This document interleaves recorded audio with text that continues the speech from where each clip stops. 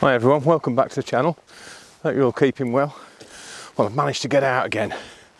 I've got a slot of about 4 hours this morning before I have to do a bit of work this afternoon, so I've headed out to a local woodland again, same woodland I was in for the last video, different area, and we've got some fog.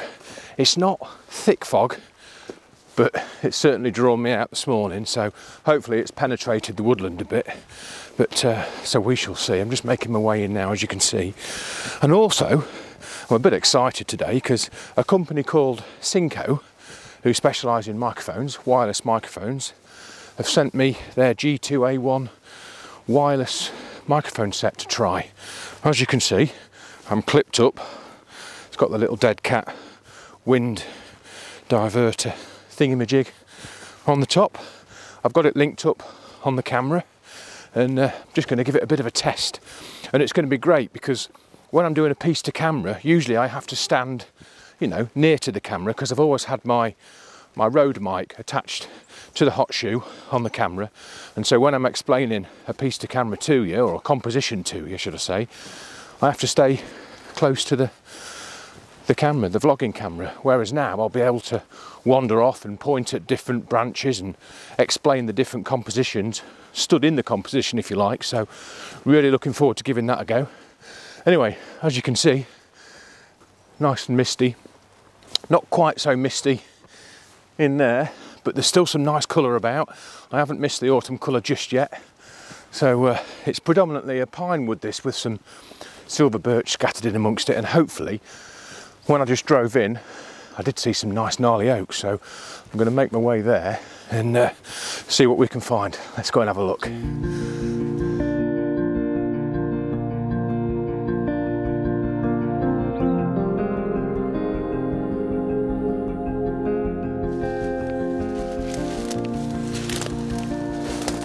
So this is one of the oaks that I spotted along the track when I drove in, but unfortunately, as you can see, as I wade through all this bramble, it's had a couple of limbs sawn off at some point. So although it's nice, it's not really the most natural looking tree. So, but there is another couple, as you can see, behind it. So let's go and look at them. Good test for the microphone system, this as well. And what am I? About 40 foot away from the camera, so hopefully you can still hear me. It is line of sight, so I'll give it a good test in a bit and I'll walk right into the woods, but I'm just wondering if when I'm a fair distance away and I turn round, whether or not it'll cut out. But you guys can obviously hear it now. I can't until I play it back, but if I turn round, hopefully you can still hear me. It's transmitting through my body and my bag as I turn round again. Hopefully there was no cutout there. But yeah, some lovely green moss on this as well. But anyway, let's go and have a look at these other oaks without getting too stabbed by all this bramble.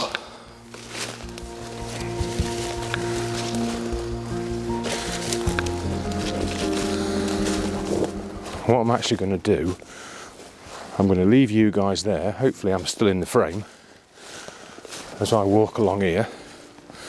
Obviously there's lots of objects like this rhododendron for the transmitter to wade through. So what am I now? I bet don't know what I'll be from there now.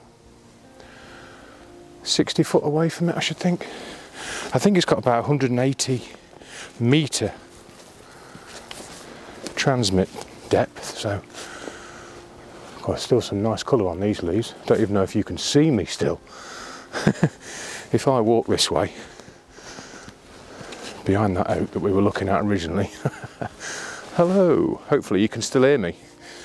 I'm a good 60 foot away now. Some nice colour on these oaks, but unfortunately there's no fog in here. It hasn't penetrated like I didn't think it would. It's not really that thick on the drive here, but anyway, I'll follow this footpath for a bit and see what we can find.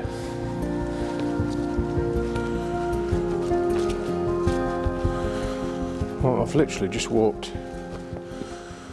just been and got you guys from the other side of there, walk round here, and there's a lovely, I don't know what it is without walking to it, hopefully you can see it, and it's framed by 2 pines, but it's, I presume it's probably a beech or a young oak, I'm not sure.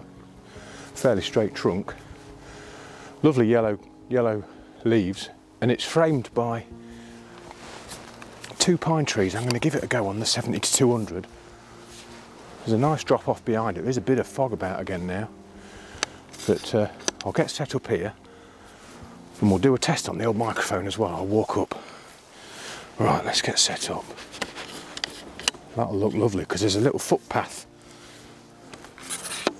leading to it as well, so quite a nice leading line. But anyway, I'll stop blabbering on, I'll get set up and then we'll go and have a look.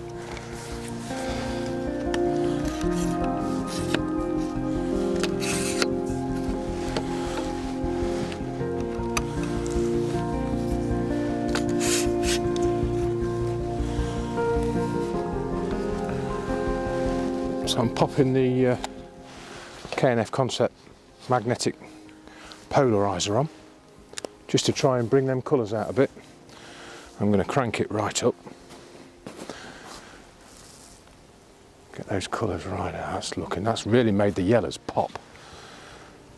Just gonna have to, I'm cutting it at f8. I'm going to have to come down to, oh, not that much, probably.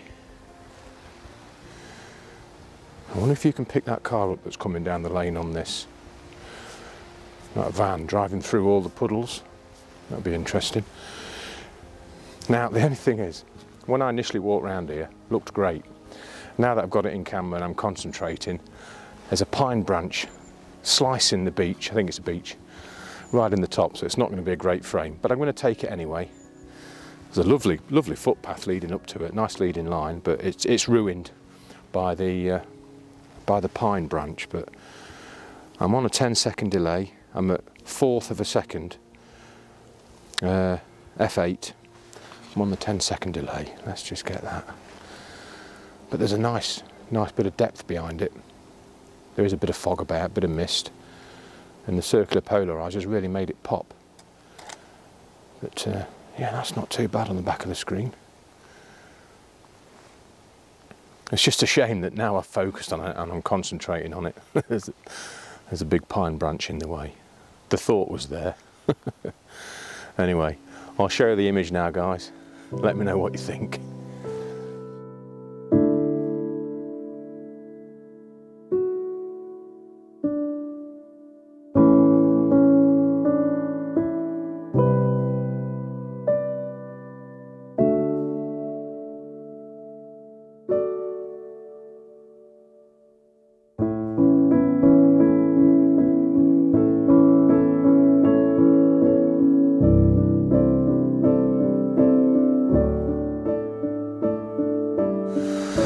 Right, while I've got the opportunity, I think it's a beech or an oak. We'll find out in a minute. It might be an oak, I don't know. The leaves are quite thick on it, but I'm going to walk to it. I reckon it's nearly 100 metres away from here. Thinking about the old running at school when I used to do the 100 metres on sports day, I think that's about 100 metres. So I'm going to leave you recording. This is all on. I'm going to do a bit of filming on the iPhone once I get there as well. So let's have a walk and give this a good test. Right.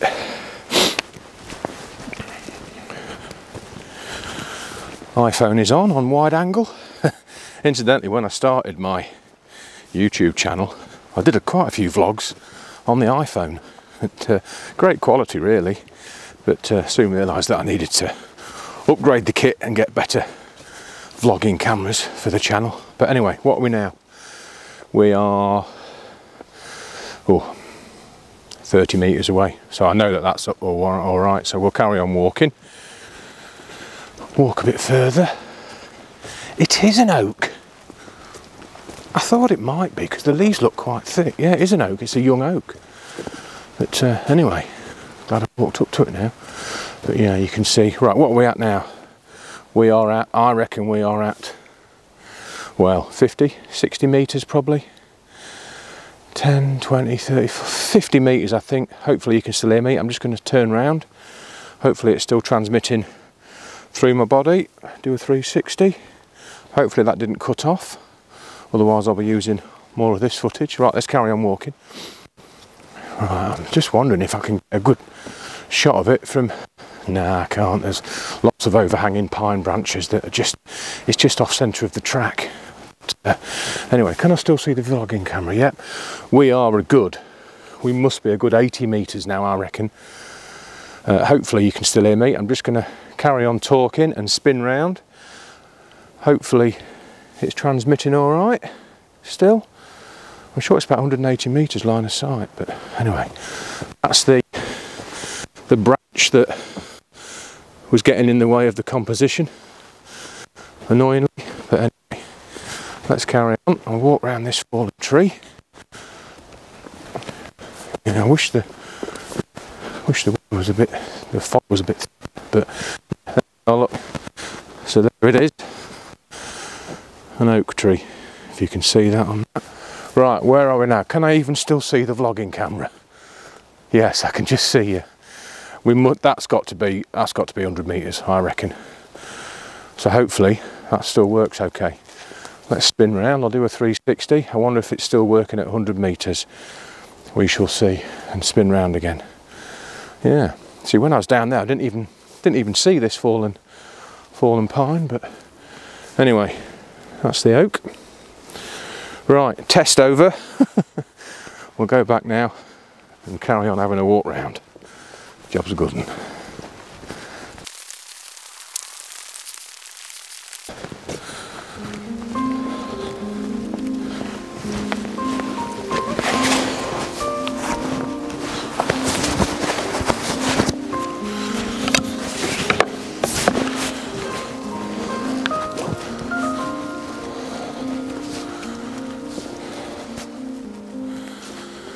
Oh, this looks quite nice. Found a nice couple of beech trees. You can see them through the gap there. That is quite a nice composition. There's a bit of sky in it, a bit of highlight tones, but I reckon at a portrait got a nice carpet of red leaves. I don't know whether I'll be able to frame it with, let's go portrait. Don't know if I'll be able to frame it with the two pines that are there. No, probably not. I'll probably cut them out. That's nice because there's a bit of light coming in. I'll tell you what I'm going to do. I'm going to walk and talk you through it. But I was looking at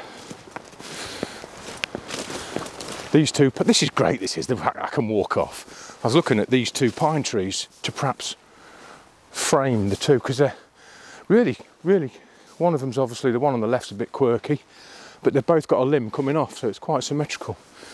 But yeah, I think I'll probably just crop inside of this for the actual image when I edit it. Nice carpet of red leaves. That looks all right. And there's some great light coming right on the edge of the cover here, so right on the edge of the woodland. So, oh, look at some of these beech trees. Crikey, there's some nice colour to be had here. I'm going to be taking a few compositions here in a minute. Oof, that's nice. But yeah, I'm going to have a go at this anyway. Now I'm all set up in portrait. Try and probably crop the top so there's no highlight tones, no sky in it. But yeah, lovely carpet of red leaves. Right, let's have a go at that and we'll see.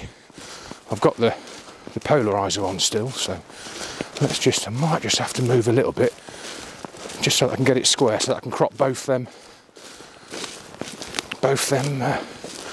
pine trees out. Oh, this is great roaming. I love it. Let's have a look. That's not bad at that.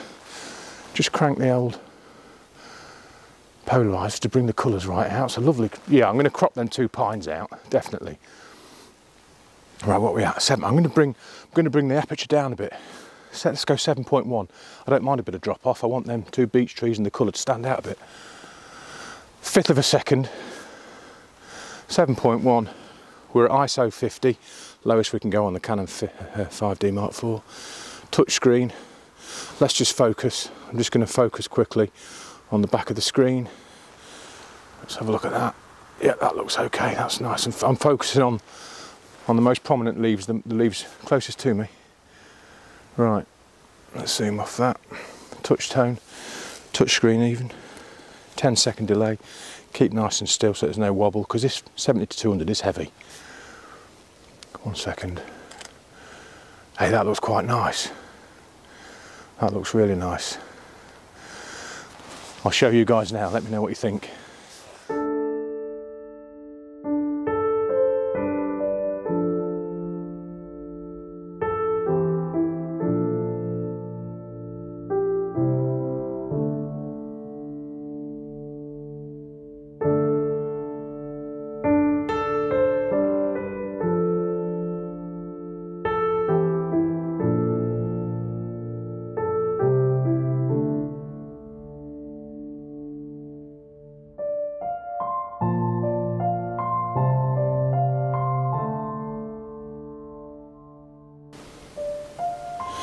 So I've just come across a composition just as I've walked round the corner when I was taking the picture of the, well, not two beech trees incidentally, it's a beech tree, and then the tree at the back that's the same shape was an ash, but with a few brown leaves on it. But anyway, that's that composition done. I hope you liked it. Let me know in the comments. Yeah, come around the corner, I've got 4 green coloured mossy beech trees, quite gnarly looking. Now it's nice because in the base of the frame there's a massive clump of yellow leaves, beautiful colour, cranked up with the circular polariser. But the tree on the left, the branches lead out of the frame, so it might be a square crop. Bit of sky to take out as well, but I just love the yellow leaves against the nice dark green backdrop, especially cranking up the colours with the circular polariser. I've gone to f8, I want a little bit more of the scene sharp if I can. I'm at 1/5 of a second, ISO 50, 10-second shutter delay. Yeah, I don't know if it works or not because of the fact that them branches are cut out, but at a square crop it might be okay. But anyway, I'll pop it up now guys, let me know what you think.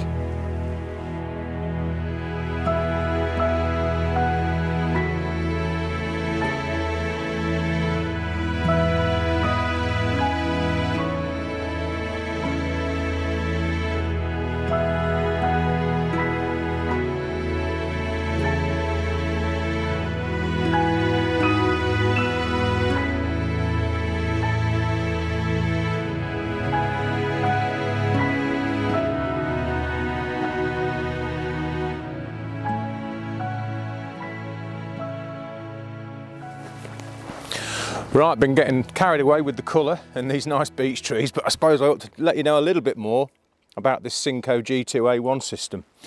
Now it's A1, there's 1 transmitter, 1 receiver in the A1 pack.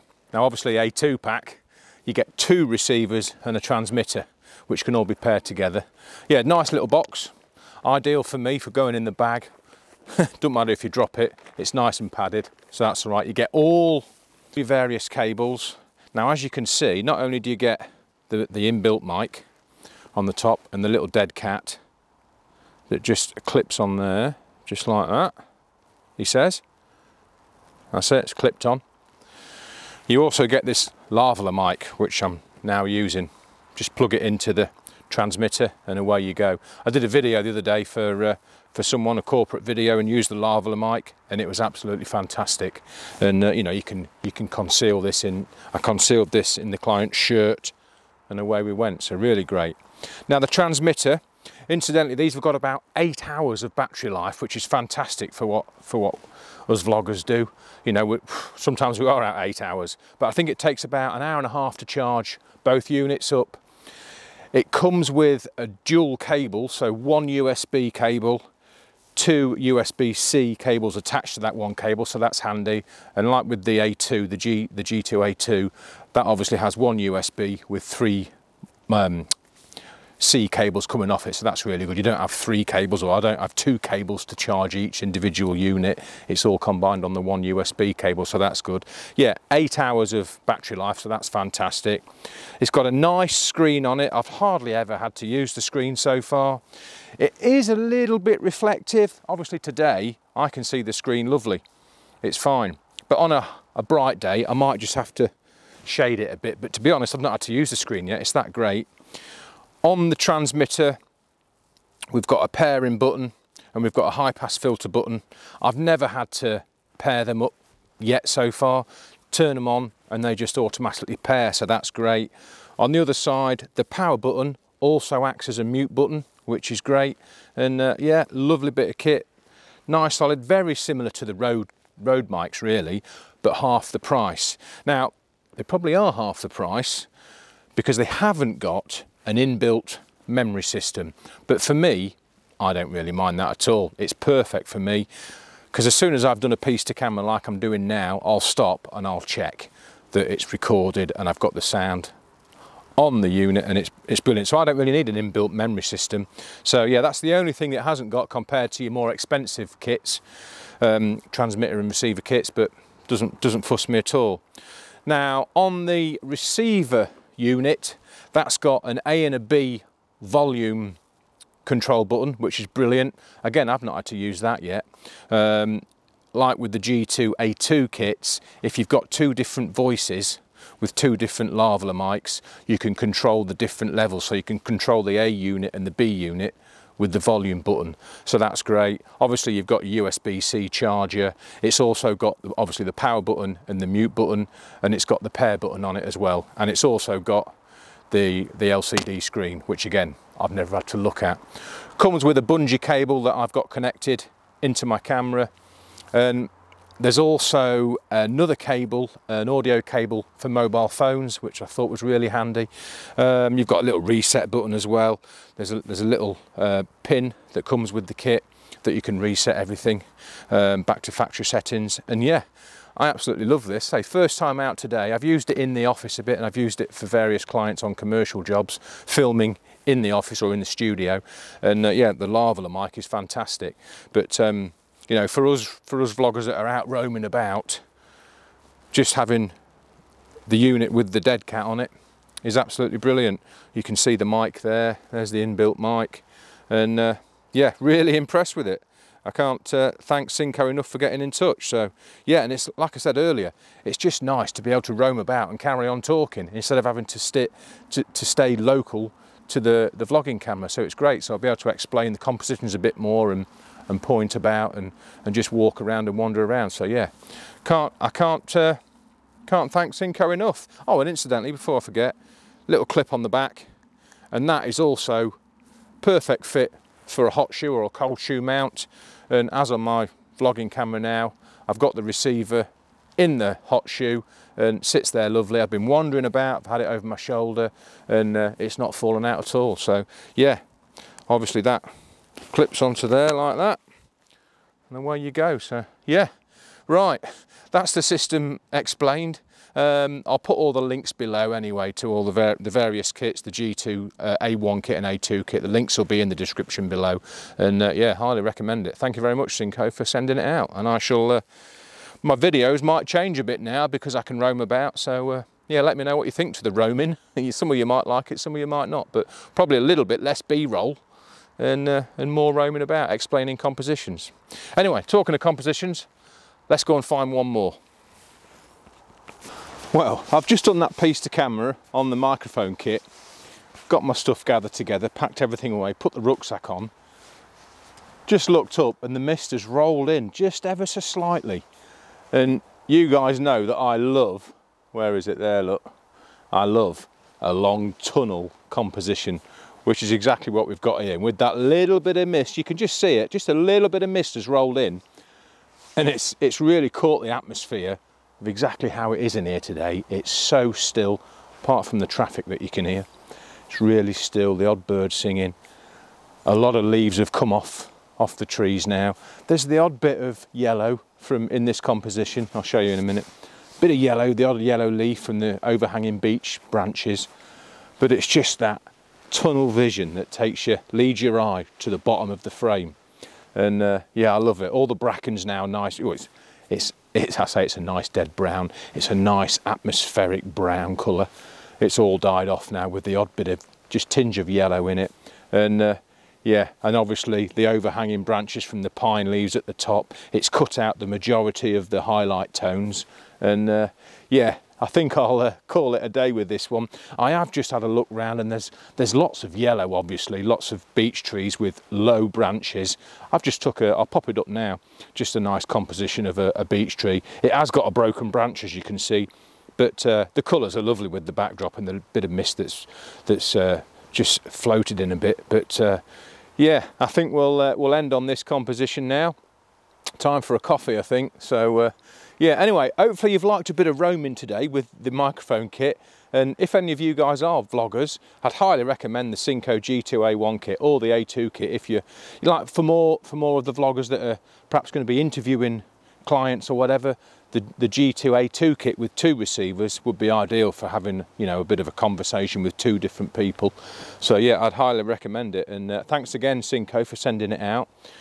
Love this kit, and I'll be using it a lot more and roaming about a lot more through my compositions. But anyway, I'll leave you guys with this image. I hope you like it. Let me know what you think in the comments below. And yeah, brilliant. Thanks ever so much for watching, guys. Take care. Catch up soon.